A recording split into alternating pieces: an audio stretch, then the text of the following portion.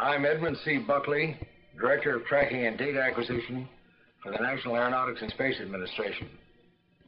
I bring you greetings from your friends and colleagues in the United States and those from the tracking stations throughout the world. From all of us to our good friends in Australia, congratulations on the newest station on the networks, Carnarvon. Now I would like to present the Administrator of the National Aeronautics and Space Administration from his office in Washington, Mr. James E. Webb. On this great day for Australian-American friendship, the opening of the new station at Carnarvon forges another strong link in the chain of mutual understanding between our nations. Australia plays a vital role in tracking and communicating with the spacecraft the United States and other free world nations are sending out to explore the mysteries of the universe. Every spacecraft launched from Cape Kennedy passes near Carnarvon on its first orbit. For this farthest west point of Australia is the antipodal point of Cape Kennedy.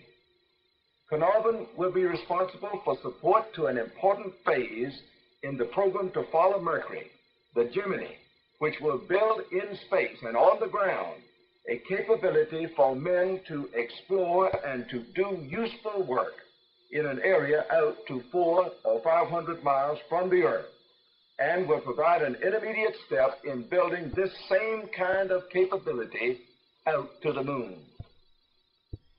2 astronauts in the Gemini capsule will perform a number of exacting maneuvers during their flights. Carnarvon will track both their Gemini spacecraft and the orbiting large Agena space engine, with which it will rendezvous and join together in space. The ground station will be in direct communication with the astronauts who perform this difficult mission. Following the joining of the Gemini with the Agena space engine, which can be stopped and started in space, extensive space maneuvers will be performed. The Carnarvon station will also have a key role in commanding and tracking other spacecraft, particularly the series of orbiting observatory satellites soon to be launched for studies of the Sun, the Earth, and other bodies in space. Australia and the United States of America have many common bonds. We speak the same language. We have served side by side in war and in peace. We share common hopes and aspirations. Carnarvon is one more step in our continued work together toward exploring mankind's newest frontier, outer space. Thank you, Mr. Webb. And now a message from the network stations by way of Goddard, the laboratory of the nerve center that heads up the networks around the world. Speaking from Goddard, Dr. Harry J. Goett. Ladies and gentlemen, it is indeed a pleasure for me to participate in this manner in the ceremonies dedicating the new space tracking facilities at Carnarvon, Australia. I can only say that I would prefer to be with you in person today. We at the Goddard Space Flight Center extend our best wishes and welcome to the Carnarvon station as it joins our worldwide team of tracking stations. Australian stations have already played a key role in support of our tracking operations. Without such stations and the men who are manning them, the exploration of space would not be possible. The Carnarvon station will now join this team. You will be called upon to support future manned missions such as Gemini and Apollo, and our future scientific satellite missions, such as will be flown by this orbiting astronomical observatory, this orbiting solar observatory in future years. I'm sure that Carnarvon will live up to the high standards that have already been set by your sister stations, Woomera and Lucia, in their support of our past Mercury flights. Some of the stations in the tracking network you are about to join are standing by to welcome you. I would like now to call on them and ask them to extend their words of greeting.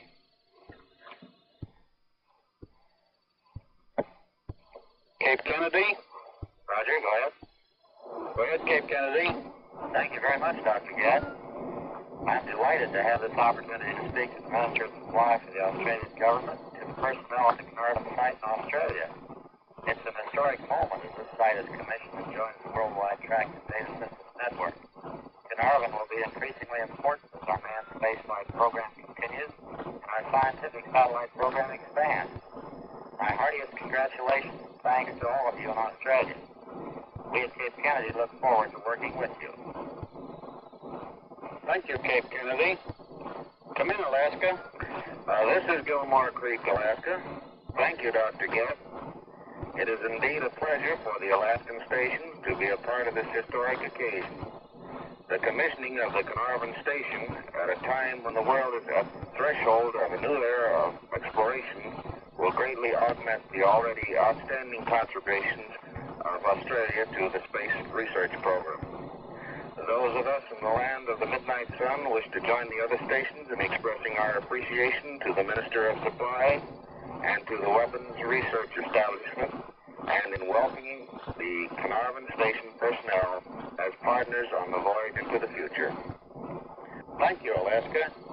Come in, Canary Islands. Thank you, Dr. Goett.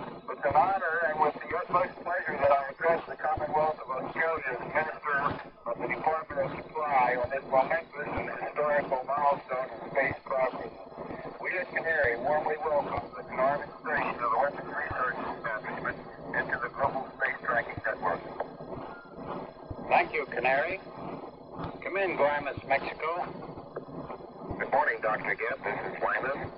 I'd like to add my congratulations to the Minister and to the Weapons Research Establishment on this great occasion. To all of the personnel at Carnarvon, saludos amigos, and welcome to the network. We're glad to have you join us. Thank you, Guaymas. Bermuda, will you come in now? Thank you, Dr. Goett. Bermuda. On behalf of the manned space flight station here at Bermuda, we would like to add our greetings to the Minister and to each of the individuals who contributed to the development of the station in Carnarvon. We at Bermuda are looking forward to a close and fruitful association with our sister station in Carnarvon in the exciting days to come. Thank you, Bermuda. Kano, Nigeria. Thank you, Dr. Goett. We wish to echo the sentiments of the other stations on the network with regard to the new station at Carnarvon and send best wishes to the Ministry of Supply, the Weapons Research Establishment, and staff of the Carnarvon Station. We are proud to join the network with you. Thank you, Kano. Come in, Johannesburg. Good day, Dr. Goett. This is the officer in charge of military program. Today, Mr. Minister, it gives me great pleasure to ask you on behalf of the Johannesburg military facility and to be able to welcome the new Carnarvon Station to the tracking network with our warmest and best wishes for their success in the future. Thank you, Johannesburg. In conclusion, I wish to express my appreciation for the generous support we have received from the Commonwealth of Australia, from the Australian Department of Supply, and the Weapons Research Establishment. We look forward to your continued cooperation in our mutual enterprise, the peaceful uses of space.